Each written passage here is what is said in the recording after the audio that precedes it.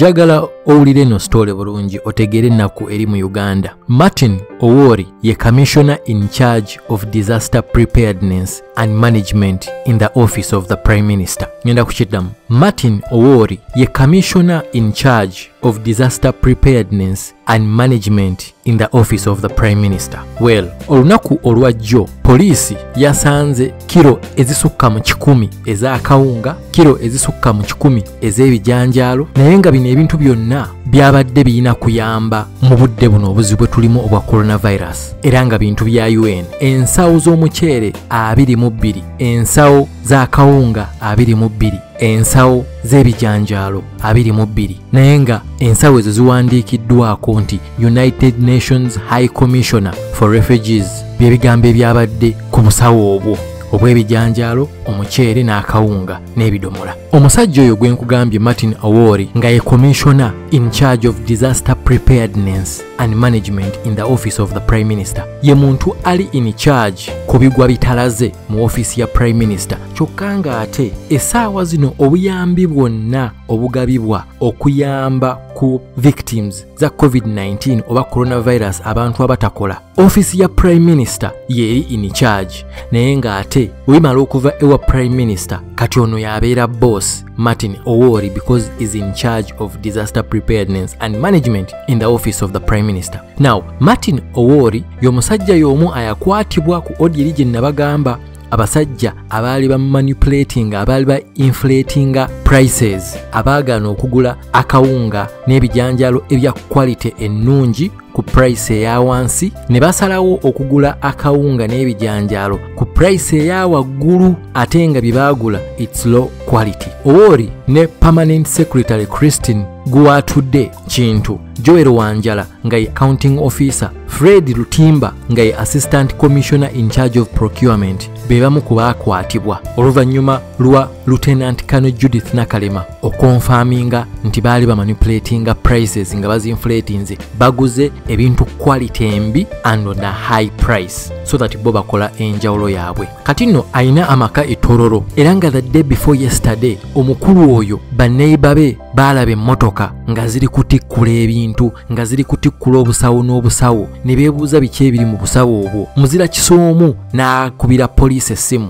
kubanga babadde bamaze okutegera nti y'omu ku basajja already abaakwatiddwa abaali babba essente gavumenti ze yawaayo ku budget ey'okuyamba abantu bagulira akawunga n'ebijanjalo, abantu abatakola, abantu abaavu, abantu okufa enjala. Omukulu ono yewe babadde bali kutikkula, era olwamaze okutaapingako poliisi n'egenda ne raiding amakaage Anti-Corruption Unit era ng'ekulirwa Lt.Col Edith Nakalema. Bye bino ebintu bye baasanzeeyo mu makaage nga we nkugambye, ensawo 22 ez'akawunga, ensawo 22 ez'omuceere, ensawo 22 ez'ebijanjalo. Kati buli kasawo kaba nkalimu kilo 5 oba kilo 10, awo weebalira ebintu bimeka bye babadde babbye. Omusajja ono is the Minister in charge of Disaster Preparedness mu office ya Prime Minister. Nga we twogerera kati amawulire ge tulinako amalungi gokka nti omusajja ono yakwatiddwa.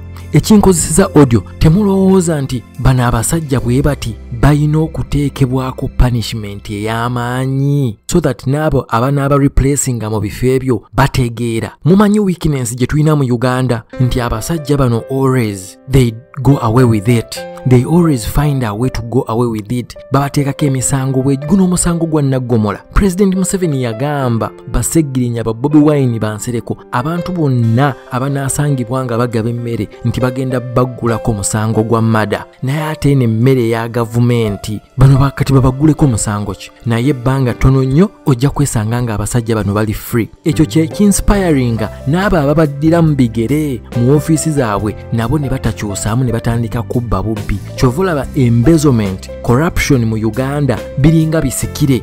Oli bamujjawo n'owulira nti bamusibye emyaka 5, emyaka 10, naye n'amuddiridde mu bigere, naye n'asigala ng'akola ekintu ekyo kyekimu. Ngenda kuwa example nga China. Yes, tuyinza obutatuuka ku musango ng'ogwa China, naye China edevelopinze kubanga tebalina corruption even though they are communists. Naye nga kuba China kimanyiddwa, China corruption, embezzlement, kufa China embezzlement ne corruption enguzi China omusango gwa kufa era nga kyemuva mulaba nti China is corruption free, is embezzlement free. Ensinga ez'abawarabu endala ziyina zo emisango emirala punishment nga punishment ezo ne wabanga tebasalira muntu musango gwa kufa naye ng'ojja kwesanga ng'omusajja bamusanze no musango ne bamusalira emyaka 5 babanga bamusalidde okufa. Naye ekireeta obuzibu mu Uganda muno nti emisango gya punishment za corruption ntono nnyo, abantu bazinyooma. Ate n'ekirala oli bamukwata nga bamukwatira mu corruption ate n'omulamuzi ayandimusalidde ekibonerezo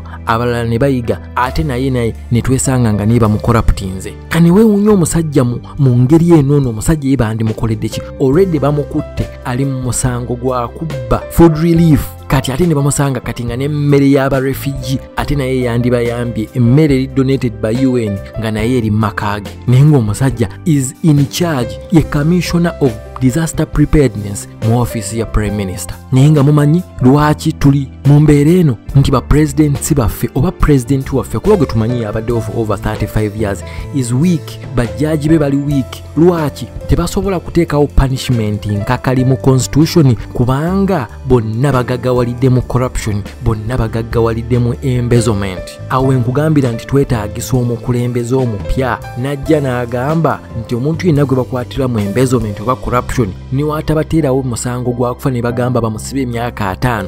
Omuntu bamusibe emyaka 5 oba emyaka 10 babanga bamusalidde omusango gw'okufa. Omuntu yenna omuli w'enguzi bw'atyo waasaana. Bannange enguzi mumanyi lwaki ensi za Africa zizzenyenye emabega? Bannaye corruption azza ensi emabega, corruption attisa abantu bangi nnyo nga w'okiwulira. Tunulira emmere ng'ebyo, mmere y'aba refugee, mmere y'aba Uganda abali obubi ennyo. Omusajja agiddidde agitutte bagikwatidde mu nnyumba ye, tasobola kugirya. Ffenna tukkirize gw'onaalya kiro mmeka era ebanga store oluvannyuma ennyo emmere eyo bagikyusa mu kutya mwebeera ne bagitwala ku market ne bakola ki? Ne bagitunda. Amateeka punishment ey'abali b'enguzi mu Uganda erina okukyuka. People have to take it seriously. Naye njagala otunuulira abasajja ba Museveni, abasajja abanene bonna abasinga bonna babadde court in embezzlement cases. Ne foreign minister we ng'ebiseera bya America yali emunoonya, foreign minister Kuteesa, naye bonna abasajja bonna bali free. Omusajja ayali enguzi ne Kuteesa ali mu kkomera mu China. Kuteesa is the foreign minister mu Uganda. Kati bano abantu abalala fe abaana abato abajja abafuna zo office ezo wetulaba ebintu ng'ebyo naffe tubeera tempted kubanga tumanyi tewali kintu kyonna kibagenda kutukola. Osobola okumbulira gwe what you think can be done on embezzlement and corruption mu nsi yaffe kubanga bye bintu ebibiri ebyo ebisinza okutuzza emabega. Peace.